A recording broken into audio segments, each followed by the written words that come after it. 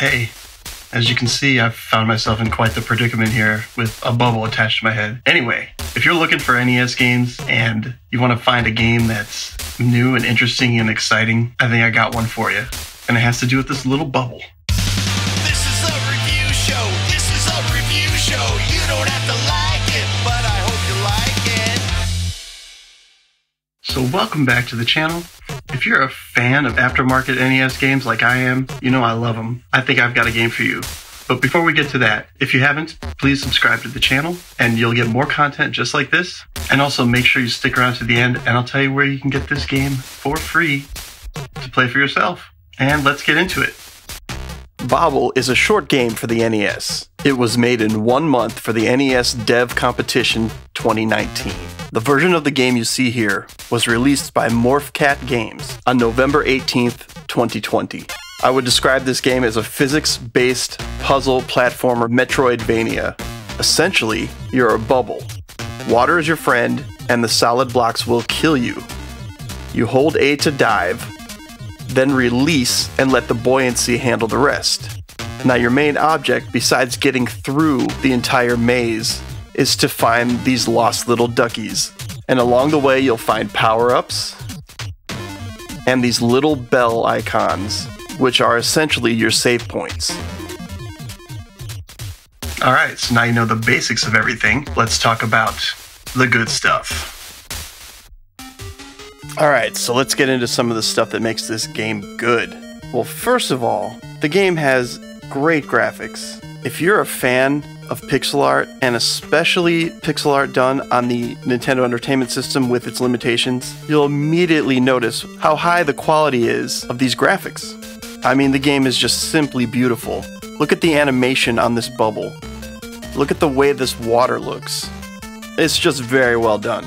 Now, when you add the physics and the way the physics work to the graphic capabilities of this game, I mean, mwah, my compliments to the chef. The way the physics works is it takes a little bit to get down, but once you get it down, it makes total sense. The deeper you push your bubble down into the water, the higher it jumps. The more you move right or left, depending on if you're in the water or out of the water, determines your velocity. It's almost hard to explain in words, but once you play it for about 5 minutes, you'll 100% understand what I'm talking about. Another good thing about this game is it's just plain fun. The way the puzzles are put together, and you have to figure out how to platform through the puzzle-like elements, makes it challenging, yet extremely enjoyable. Plus you add a Metroidvania element to this, where you're looking for different power-ups in order to move to different places that you couldn't get to before. It's simply a great concept for a video game. I know it doesn't seem like it, you're a bubble. And how do you relate to a character that's a bubble? But they've pulled it off here. Good job, Morphcat Games. Alright, so that was the good stuff. But no review is complete until you talk about all that stuff that bubbles up to the top. Yeah, we're talking about the bad stuff. You know, there's not really too much bad to say about Bubble. But if I have to pick one thing, I'd say this game is way too short. And I know it's just a proof of concept, it was developed in a month, but there is just so much potential here. This definitely should be turned into a full game at some point. I certainly would pay money for it. Maybe even a Kickstarter.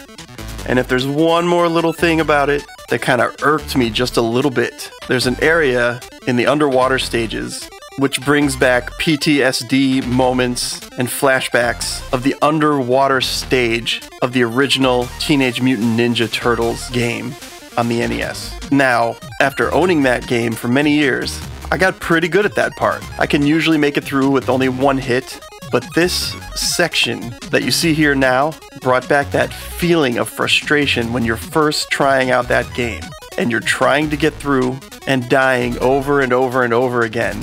But as much as I complain, I really love trying. And that's kind of what makes this game worth playing, is that even though you fail, the checkpoints are so close to the failure point that you feel like, okay, I'll give this another go. And you keep going and going until you get it. And eventually, you can probably speedrun the game once you really get good at it and figure things out.